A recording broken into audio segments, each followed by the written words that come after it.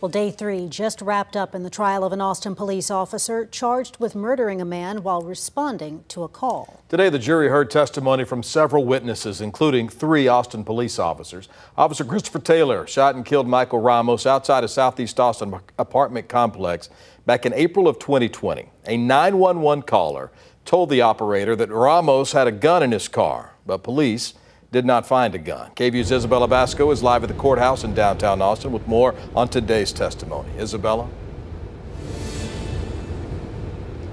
Well, Brian and Quita, the jury heard from 3 police officers who were with Officer Taylor the night they confronted Ramos at the parking lot. Now, before the officers took the stand, though, the jury heard from Courtney Scott, the son of the 911 caller who reported Ramos had a gun, and Jennifer De La Garza, who was living at the apartment complex when this happened and took cell phone footage of the encounter. 3 police officers also testified.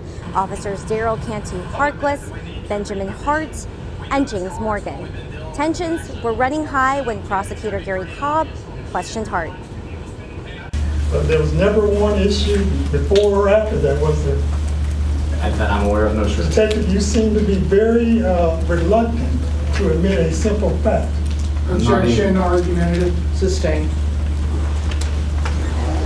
What are you trying to hide? Objection, argumentative, sustained. Are you trying to hide something? I'm not trying to hide anything. While testifying, Hart said he was afraid of a gun that he believed Ramos had, but he did not know Ramos was unarmed at the time. Hart saying he learned days later there wasn't a gun in the car. The defense had no questions for Hart. Now, right now, the judge says that we are ahead of schedule, and the state is expected to complete their witness testimony on Tuesday, and we'll be back here for day 4 of testimony tomorrow morning.